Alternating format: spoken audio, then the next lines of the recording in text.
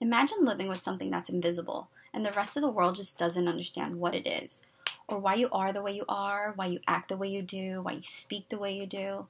Imagine your brain having a constant party within itself, or better yet, having 10 TVs on and 10 radio stations on at the same time and trying to focus on just one. Safe to say you might feel a little crazy, right? Well, that's exactly what ADHD feels like. Attention Deficit Hyperactive Disorder is a common neurobiological and behavioral disorder affecting both children and adults. According to Karen H. Myers, it affects about 3 to 5% of school children in the U.S. and almost the same percentage worldwide. This means that out of 20 to 30% of children in a classroom, at least one will have ADHD. Studies also show that 50% of children and adults genetically inherited this condition. Boys are also 3 times more likely to get diagnosed than girls. Individuals who suffer from this disorder are easily distracted, impulsive, hyperactive. There are many difficulties that they face on a regular basis. However, ADHD also affects not just the individual, but it affects their families, their coworkers, their peers, their school environment. Although this disorder has quite a few controversial issues, society as well as medicine has come a long way in terms of treatment and coping mechanisms. I myself am a proud mother of a child with ADHD. As research shows, it's a roller coaster of emotions and daily struggles that not just my child experiences, but I have experienced as well. I always seem to ask myself, why him?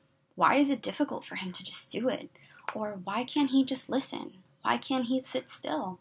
Why is he so slow?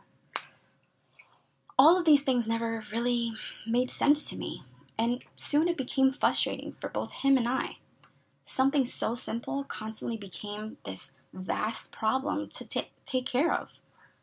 Although I knew something was up for a long time, he was recently diagnosed after completing his first year in kindergarten. Myers explains a few of the symptoms. ADHD clearly has inattention, hyperactivity, stubbornness, and impulsivity. These might arise during early childhood and become more evident as you get older into your adult life. Parents and teachers play a big role when it comes to diagnosing a child with ADHD. A hyperactive child will have a hard time sitting still in a classroom setting.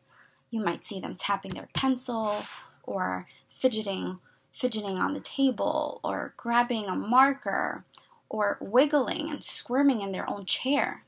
In some instances, children are extremely talkative or seem to have the need to touch everything in sight, which leads us to impulsivity.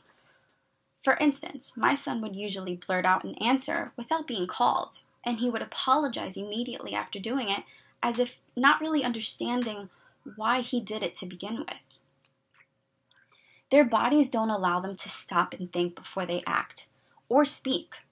Being patient, even in the simplest occasions, is hard for them to do. Even as an adult, this can be quite a problem. Imagine saying something at work that you don't mean and getting in trouble for it. Or better yet, not being able to handle important decisions in your life because you can't think things through rationally. Also, as I mentioned earlier, picture a bunch of TVs on and trying to focus on just one. It's not easy. People with ADHD tend to give up or get bored easily. It becomes something they hate to do.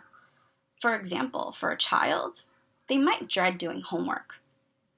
Even with adults, daily living and responsibilities, that becomes so much more, not effortless, but it takes almost everything in you to get something done. Being messy is also very common. They have a hard time keeping their lives in order, just like their head.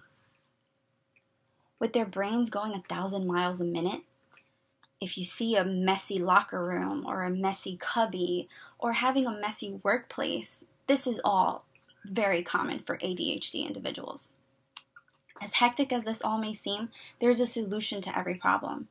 This brings us to treatments. As Dr. Silver stressed, ADHD is a life disability. Hyperactivity, distractibility, and impulsivity, these are not just regular problems, these are life problems. This concept is important for any clinician, any therapist, any family member, as well as the individual at hand to understand. Why? Because you must alter the treatment according to age, whether it involves pharmaceutical drugs, behavioral therapy, neurofeedback therapy, and any other coping mechanism. It's important to alter as you get older.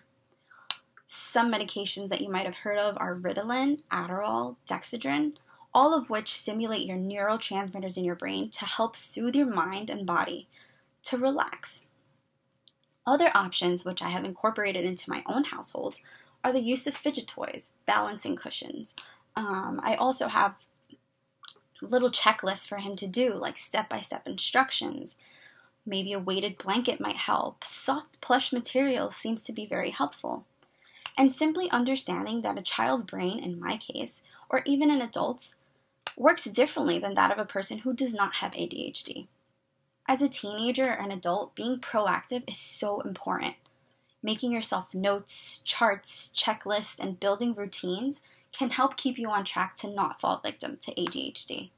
ADHD does not define who you are, but rather it becomes a part of your life that you must adjust as you get older.